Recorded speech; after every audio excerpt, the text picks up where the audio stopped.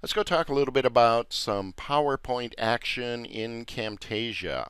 And specifically, I'm going to talk about importing PowerPoint stuff into Camtasia and give you a few top tips and tricks and stuff. So for those of you who aren't aware, in Camtasia, if we go to Help and About, as of version 9.1, Camtasia 9 now supports the PowerPoint file format. Okay, so what does that mean? It basically means that I can go to my clip bin, okay, and I can go find me a PowerPoint file, and I can drag it and drop it right into Camtasia. Okay, so a couple of important notes on that. What it does is if I hover over this, you'll see that it is a PNG file. All Camtasia does is it takes whatever slide deck you have and it exports each of these slides as a PNG file. You could actually do the same thing just by going to File, Save As, Browse, and then save all of these as PNG images, and then import them into Camtasia. Okay, there's no difference in doing that. It's just kind of handy dandy to be able to grab slides and jam them right into Camtasia. Let's go ahead and find that file again.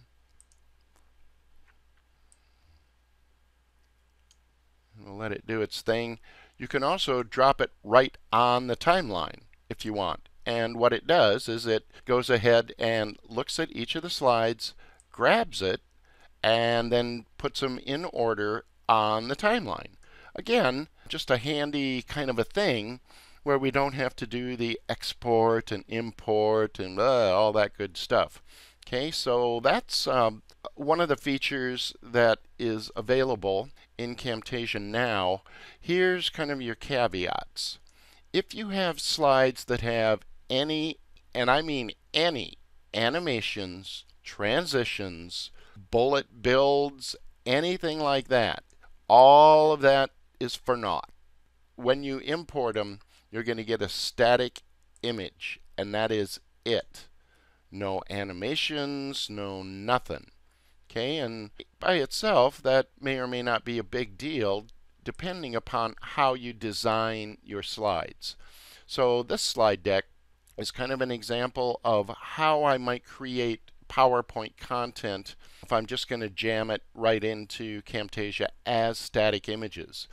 You notice this is a big, bold image. There's not a lot of stuff going on.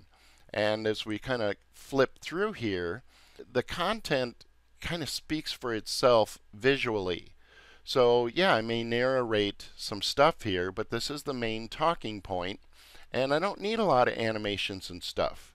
You know, it goes from one to the other, and you can really kind of get a visual idea of what's being talked about just by the slide, right? So in a case where I'm going to use this import feature with PowerPoint, I'm probably going to want to build slides that are not dependent, I guess is my main point, not dependent at all upon any kinds of weird, animations and stuff like that. Just a good, solid visual story, right? So that's kind of the scoop there. Once I get them into Camtasia, of course, and they're all on the timeline, you can, if you want, maybe use some transitions between slides. So you can add a few effects. I could do a transition and just simply fade from one to the other, or use any of the transitions really. That's probably the basic take on it for that kind of thing. You could also add a behavior to it. So let's try that. Let's go to behaviors and maybe just like maybe a pop-up behavior. So effects and stuff like that you can add will still work because it's just an image, right? So you can do some animation stuff if you want. Let's say that I don't really have a good visual presentation, but I have a slide deck that I really kind of like. And this is a template. by and large, this will kind of come into play with stuff like templates that you get. And this is one that I got from PresenterMedia. If you folks aren't hip to PresenterMedia, this is a great place to get all kinds of stuff, especially things related to PowerPoint. I've been let's see, I just renewed my subscription for the 10th time. I've been using this for 10 years. If you're not hip to PresenterMedia, I'll go ahead and put a link in the chat box for that. Okay, so I found this one on PresenterMedia, and I like it. Okay, so here's what the template looks like. And you'll notice that it has all kinds of animations, right? I'm really kind of not going to be able to use those. But I love the design. Now, I could just kick stuff out, modify text and all that good stuff, and kick them out as static images. But in a case where I might want to maybe make a few modifications and things like that and retain the animation, here's one way that I kind of like to do it. Here I have gotten rid of a bunch of the superfluous text boxes and stuff like that. I've pared it down so that it's nice and clean. Okay, so I've made some changes here, and it still has the animations. Right? I like this. And of course, I could change background colors and all the cool stuff that you can do in PowerPoint. Right? So there are a few different ways to get this animation out of PowerPoint. But what I want to mainly do when I'm creating a video like this is I probably will have narration to it. You notice this is like a presentation, right? So what I'm going to do in this particular example is I'm going to show you how to kick this out real quick with the animations, and then we're going to sync it up. Now, we've used and taught various methods of doing this. You can go into record slideshow, and stuff like that. This is kind of a new way that I'm doing it that I like even better. So here's kind of the scoop. And I'm going to start in Camtasia. These kinds of presentations will usually have an audio track, right? So that's what I have here. I have recorded the narration for my presentation. And you can do this in Audacity. You can do it right in Camtasia if you want. If you go to the More tab here, you can go to Voice Narration and just start recording your voice, right? I like to do it in Audacity. I'll have a script usually, but whatever method you use, if you use a script or you just start talking, at the end of the day I'm going to end up with my audio narration.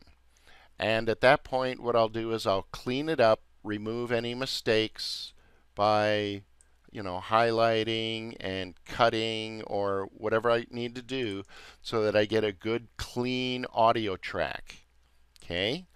Now what I'm going to do is I'm going to listen. I'm going to listen, and wherever I make a slide change, I'm going to drop a marker. So this is marker 1 is where the next slide needs to come in.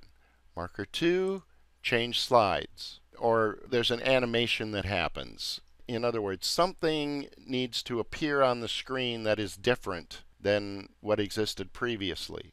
That can be a slide change, it can be a bullet coming in, that kind of thing, right? So I listen to the audio, and everywhere something needs to change, in other words, where I would normally click in PowerPoint, I'm going to drop a marker. The important thing to note here is I'm going to drop the marker on the audio track itself. So if you notice, if you take your cursor here and move it into the gray area, you get the little plus button, or the little plus symbol to drop a marker. This is called a marker on the media. A lot of you may be familiar with adding a marker to the timeline. So I'm just going to insert a marker here. And the distinction and the reason it's important to drop them on the media itself is because this marker is married to this point in my audio file. Watch what happens to my timeline marker if I move this track. See that? Well, now my marker's all hosed up. It's not where I wanted it to be. But look at all these little markers. They march along with the audio. That's kind of an important step. Create your audio of your narration.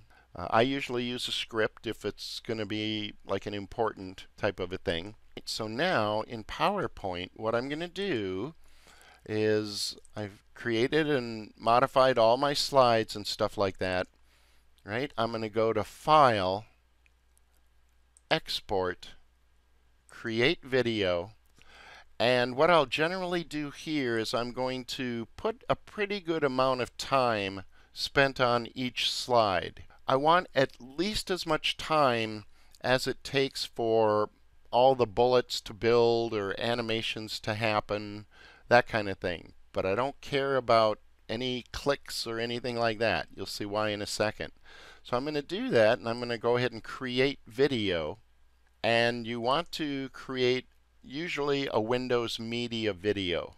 There's some glitches in MP4 coming out of PowerPoint, especially if there are animations and stuff. Right? So let's go back to here, and I've kicked out a video file.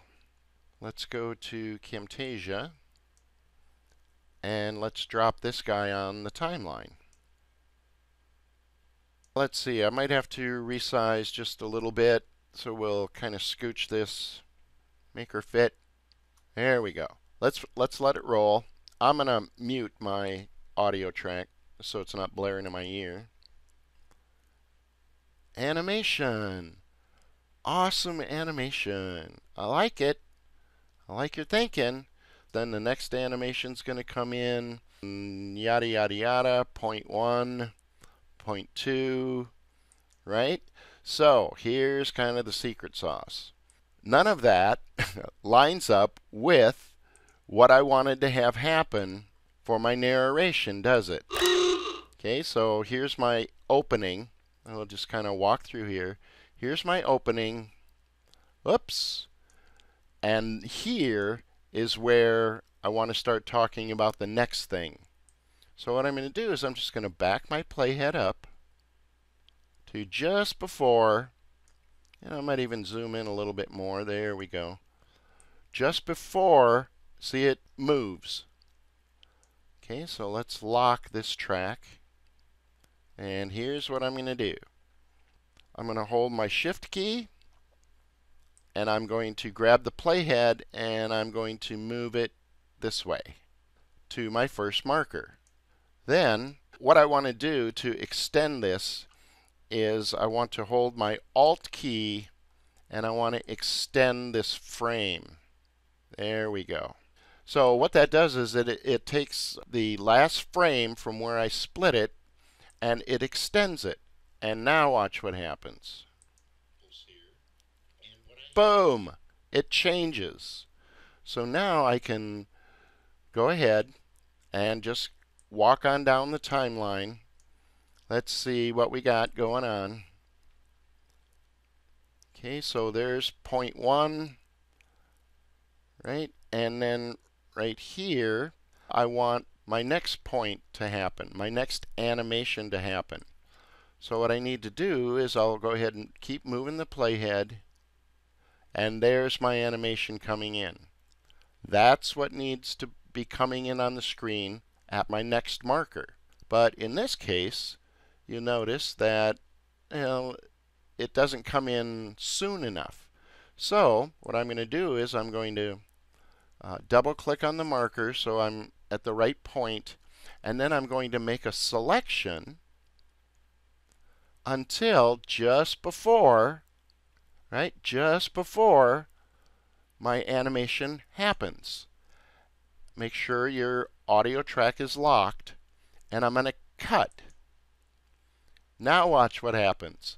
At marker 1 here, this needs to come in. Let's see if it works. Boom! Okay, oh, and then it comes in too soon. Let's zoom out a little bit. I'll do one more example. Kind of scooch down the timeline. My next point is right here. Okay. But it comes in too soon. Boom, right there. So I'm going to move my playhead back to where I want it to stay. Split that track. Scooch this down. Boom, snap it to the marker. Click here. Hold the Alt key. Extend that frame. Bam. So the slide should change here at marker 2, right? Lower third. Perfect. So that's basically how you can kind of work with this. You know what? I'm going to do one more. So there's the first point I'm talking about. Okay, here's my next point right here. Comes in too fast, right? That's too fast. So right here, click on the clip, split. Put this down where it's supposed to be. Click on the clip, Alt key, extend. And what's going to happen here at this marker? The next bullet's going to come in, right? Boom. Perfect. All right, so hopefully that makes sense. It's really kind of the easiest, most no muss, no fuss way to do it, but you just got to pay attention to stuff, because here comes my next bullet. Too soon. Click, split, shift this down to my next marker, click, Alt key, extend. So at the end of the day, what happens is I get all the yummy goodness of the animation synchronized perfectly to my narration. Does that make sense? It's really just a good way to be able to quickly, I guess is the key, with the least amount of hassle, get something perfectly aligned and just cranked out. You see how long it took me to do that, right? It takes like no time at all to line stuff up. You're either cutting something out or extending something to make it last to the point in time. But the handy part is you got to put those markers in, and then you'll be able to just snap stuff, click right to where it needs to be. Okay? Now, like I mentioned, you can go in and you can do all kinds of, other stuff, record slideshow, and it will save all my clicks and narration, and there's nothing wrong with that strategy, right? But what I find is that that is prone to what? Mistakes, isn't it? So if I go into slideshow mode, just like I'm standing on stage, and I record my narration as I'm clicking through, it'll record it all, and I can then save as video, and it will save out my presentation session. But if I make a mistake, then I got to try to deal with it later. This way, I get my audio right, I mark it up, I kick the animations out just with a simple save video, and everything just freaking works.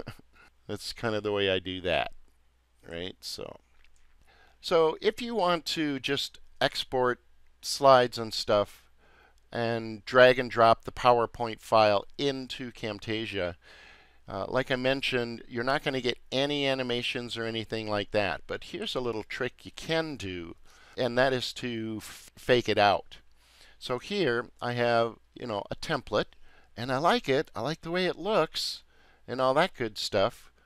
And maybe I do want bullet points to come in. Well, let's make this a bunch bigger. And let's make the bullet bigger. The thing that you can do is, instead of putting multiple bullets on one slide, which will not animate, you can kind of fake it out. So let's do this. Let me get this slide the way I want it, the bullets look the way I want them to look. Maybe I even insert an image in here, right? Something like that. But I want multiple bullets and not all of them on the screen at the same time. So what I would do in a case like that is I'll create my first bullet. Now I'm going to right click, duplicate, and on the second slide I'm going to add my next bullet. Right? And my next slide I'll right click, duplicate, and I will add my third bullet. Bullet 3. So now instead, if you think about it, what I have is 3 static images. And let's go into slideshow mode real quick. So I got this. Oh, bullet 2 came in. Bullet 3 came in.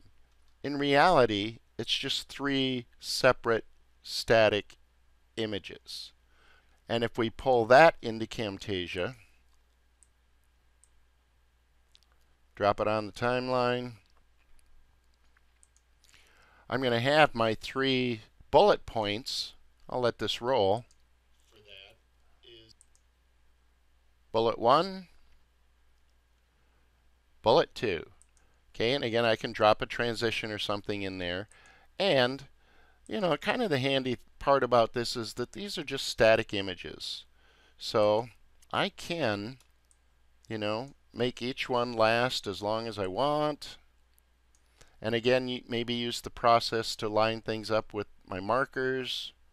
By the way, if you're working with multiple elements on the timeline, let's say I want to scooch all of these down.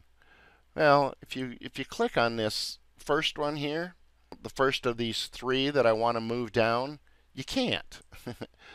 You can't drag it. So there's a couple ways you could do it. You could select all of them. Now I can move it, right? Or here's a little trick. You can click on the first one, hold down your Shift key, and now watch, everything will move. So I can line up. Well, let's do it this way. Hold my Shift key, line it up, extend the, and here you don't have to extend the frame because it's just a static image, right? You only have to extend frames if you're working with a video clip. So let's put this when that one goes, extend her out, and bam, you kind of got her whipped right there. But that's how you might take a slide deck that you have that you build yourself, and you kind of want to use the import trick, and you don't want to go through a lot of hassle, but you can't, or you have to remember, you can't do slide builds or build bullets or transitions or anything like that. So the way you fake it out is you just make static images of each thing you want to appear on the screen in the order in which you want them to appear. Right. So hopefully that was some pretty good stuff.